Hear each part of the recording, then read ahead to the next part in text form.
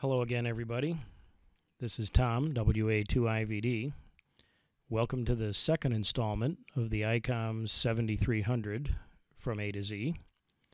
Today we're going to start on page 3-4 of the manual under Basic Operation.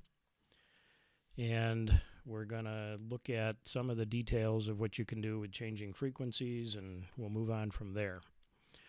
So in the example, they actually go to 15 meters, but I'm going to go to 10 megahertz just because it's a little bit smaller band. One thing that I wanted to mention that I didn't cover last time with the band stacking registers is we went over the fact that you can repeatedly hit the same band and it remembers the frequencies, up to 3 different registers for that band. The thing I didn't mention is if you look on the screen, there is no indication of which one you're on. There's no indication on the band stacking register screen, and there is no indication on the main screen. So you really don't know which one you're in other than looking at whatever frequency comes up.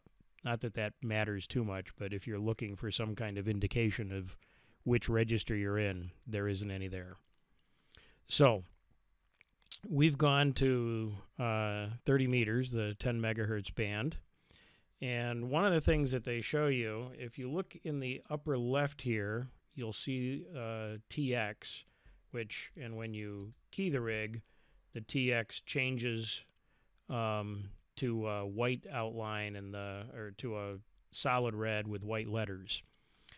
Another thing that indicator does, though, is if I tune outside of the band, you hear a small beep. I'll turn that up so you can hear it better. And when you tune outside of the band, the outline on the transmit symbol goes to a dotted line. That means that you can't transmit there. The radio won't transmit, so you're outside of an amateur band. And if we go up to the upper end, does the same thing. You can see that the TX outline changes as I cross out of the amateur band. The other thing you'll notice, I have the marker turned on here in the spectrum scope, and when I go off, you'll see that you get a little green arrow that points to the right. So if you're looking for that marker and you can't find it when you're tuning around, look on either edge and you'll see a little green arrow that'll tell you that you're outside of the range of the spectrum scope. And again, we'll cover that more. So tuning steps. As I've been tuning, you notice that I'm tuning basically in 10 hertz steps here. And one of the things that the radio does is it goes, it's relatively easy to tune in 10 hertz at a time. But if I start going really fast, and actually let me move to a bigger band for that. Let's go to 80 meters. If you start going really fast, you'll notice that the speed that it starts tuning sort of jumps up. So it recognizes that you're really trying to cover a lot of ground, and it will speed up the tuning for you as you do that. Now, the other thing that you can change is the tuning step, and you can tune in steps. If you touch the kilohertz and hundreds of kilohertz digits, you see a little white arrow came on up there, and now this zeros as soon as I move the knob, and now I'm tuning in 1 kilohertz step. So you move a lot faster, and you're also tuning in fixed steps. And then if you touch it again, that'll go away, and you're back to tuning, fine tuning. And if I switch my mode to AM, that arrow comes on automatically. The default tuning mode in AM is in steps. And then the other thing you can do, if 10 hertz isn't fine enough for you, if you hold the 10 hertz digit, you get a third digit here, and now you can actually tune in 1 hertz steps. So you can really fine tune if you're trying to get a digital mode signal in, or if you really want to tune somebody's voice so that it sounds just perfect. And then let me go back to steps. One other thing you can do with steps, the default here on sideband when I go into step mode and in AM is 1 kilohertz steps. If I hold this again, if I hold it as opposed to just touch it, it brings up the step amount. So you can change the step size. So if I want it to be in tenths of kilohertz, it'll do that. And if I hold it again, I can change it to 5 kilohertz. That's not too useful down here in the lower bands, but up on the 6 meter mode, if you're in 6 meters and you're trying to tune to the FM part of the band, and you want to get into a repeater, 5 kilohertz steps might actually make sense. I'm going to go ahead and put it back to the default 1 kilohertz, and we'll turn steps off. So we're back there. And that pretty much covers 3-4. Now, if you look on page 3-5, there is yet another fine-tuning function if you want something in between everything that we've already done. And if you press the function button, you get the function screen up, and why is this making a liar out of me?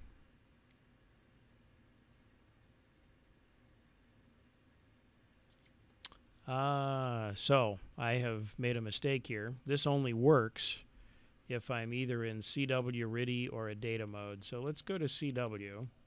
And now, if I touch the function screen, there we go. We have quarter tuning.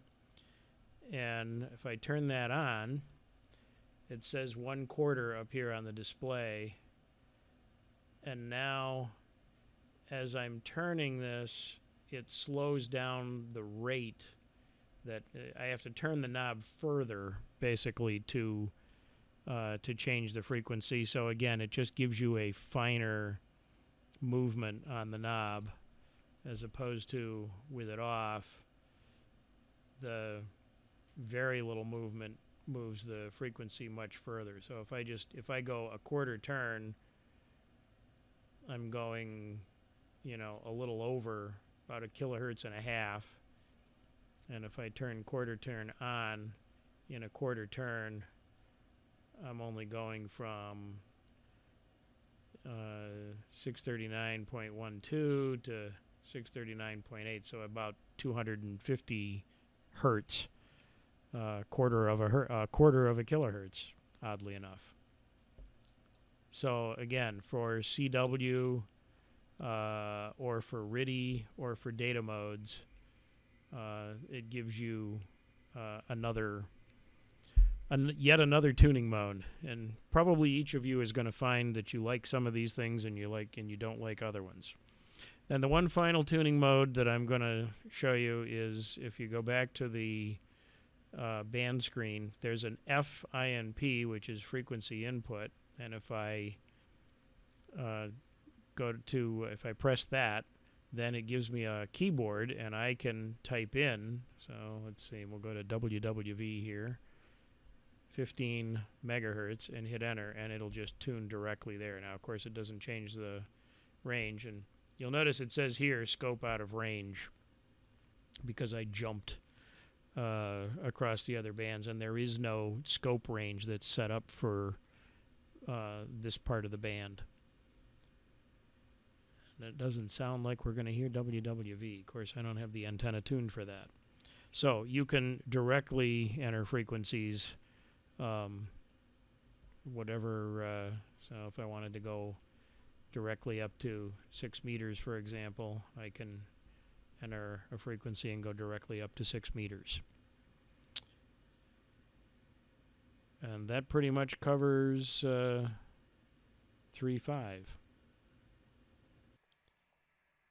Okay, now on page 3-6, the first thing that they talk about is entering a split frequency offset directly. We haven't talked about split mode, so we need to talk about that just a little bit first. There is a split button here, and normally if I have something in my B VFO and in my A VFO, if I press the split button, what that says is I want to operate split, and you see that highlight on the display, and also it puts the other frequency on the display for me, and this says that I'm going to receive on this frequency, and when I transmit, I might have the power set to 0 here.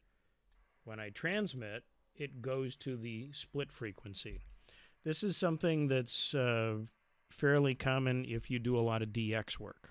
Now, let's look at how the direct entry works and how that helps you. So I have this tuned to 14130, which is outside of the amateur voice band. The bottom of the voice band on 20 meters is 150 for an extra. It's higher than that if you have advanced or general. But below 150 is not voice at all. However, in some other regions, they can use voice below 150. So sometime you may be on and you'll hear a DX station on 14130, and he'll be calling CQ, stateside or CQ US, and he'll say listening up 25. And what that means is he's transmitting here, but he's listening for people 25 kilohertz up. So with the 7300, you can press the band button, and then if you touch the frequency input button, you see there's a split up here, and it's not super obvious in the manual, but when you enter the split, it's actually in kilohertz. So if he says he's listening up 25, you can just type in 25 and hit split, and then it automatically turns on split mode and sets the split 25 kilohertz up. So now if I were to transmit, I'd be transmitting 25 kilohertz up from where I am. So if you get into DX work and you start working a bunch of DX stations that are working split, or DXpeditions sometimes will do that, sometimes special event stations, not so much them, but mostly DX stations and DX positions. So that's how you can directly enter split. And then let's get back out of split here. We looked briefly at memory channels last time. The other thing that you can do with the direct entry screen, let me back out of that and let me go into memory mode. Now again, I don't have any memories programmed yet, so this will be not quite as interesting, but if I oh, no, that's interesting. I can't get to the, oh, I guess I still can get to it even though there's nothing displayed. So if I do the direct frequency input, I can say 6, and I've done that wrong. So I need to learn how to use this as well. Let me do that one more time. If you go to the direct frequency input, I apologize, it's the memo button here. So I'm learning right along with you folks. If I were to say 6 and then memo, it goes to memory channel 6. And again, I don't have anything programmed in it. So the direct frequency input, the memo button, even if you're in VFO mode, you can put in a memory channel number and hit memo, and it puts you into memory mode, and now it's making a liar out of me. Oh, it takes you to that memory, but it doesn't put you in memory mode. See, like I said, you're learning, or I'm learning right along with you as we're going through this. But that's the best way, actually, with any of these radios to learn them, is to play with them. So you can directly enter the memory channel. It doesn't directly put you into memory mode. So there's one more thing about that. Now, the one final thing, we talked about the band edge beeps, and let's, I'll go all the way down to the bottom here. As soon as I leave the amateur band, I get that beep, and the display becomes dotted. Next time, we're going to talk about programming user band edges. And those can be really helpful, especially if you have If you don't have your extra, you have your general, and you want to make sure you don't accidentally go outside of your band segments, you can program in user band edges and have the radio make sure you don't transmit where you're not supposed to. So we'll take a look at that next time. This is Tom, WA2IVD. Thanks for watching another segment on HamCuredSmoke.